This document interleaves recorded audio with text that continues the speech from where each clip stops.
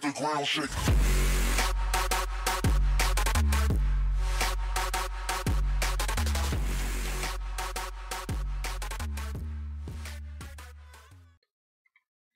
Hi YouTube, this is Red Reviews here, and I'm going to be showing you how to improve your Sony Xperia Z battery and fix the lag in 4.4.2 KitKat. So as you can see, this is a Sony Xperia Z running KitKat. I'm going to show you that it is Android KitKat. So there, as you can see, it's Android KitKat 4.4.2. So loads of people have had reports or have said that the battery has been terrible in 4.4.2. So I'm going to show you how to improve that. And first of all, I'm going to show you how to improve the lag. Well, to stop the lag. So you want to go on About Phone, in Settings, and you want to go on Build Number and tap it until you turn into a developer. It should say you're a developer, but I'm already a developer.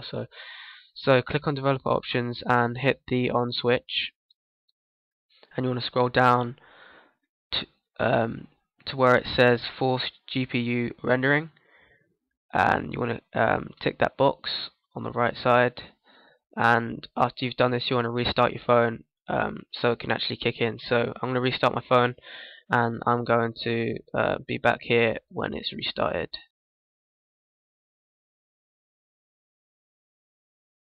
Okay, so I've restarted my Sony Xperia Z, and now we're going to fix the battery. So go into Settings, scroll down and turn off Auto Sync.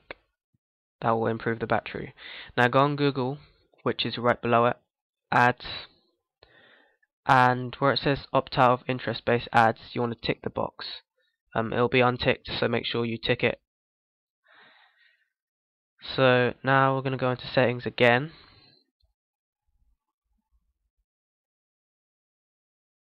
Security,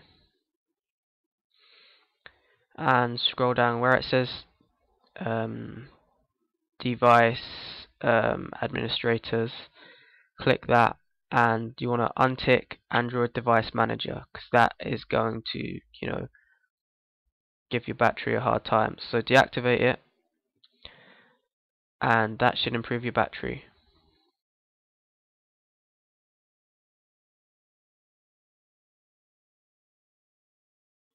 And finally, apps. So the first app that I'm going to show you is DS Battery Saver Pro. All these links are going to be in the description, so you can download them. So this app's pretty simple. You just select the setting that you're on. I select Slumberer because that's the most hardest hitting on the battery. It improves the battery. It has notifications there, and it's just a really good app that helps your battery. So the second app is Advanced Task Manager Pro. Once again, the links will be in the description, and this app basically just closes down all the apps that are open in the background, and it's just really good. You can also go on Settings, and you can have a regular kill, which basically enables your phone to kill like specific apps that are in the background like every minute. So you can either do it every minute or every 5 minutes, and it will just kill it for you instead of you going to the app and then hitting kill. So that's a really good app, and that will help your battery and of course your memory as well. So thanks for watching guys, comment, rate, subscribe, and see you in the next one.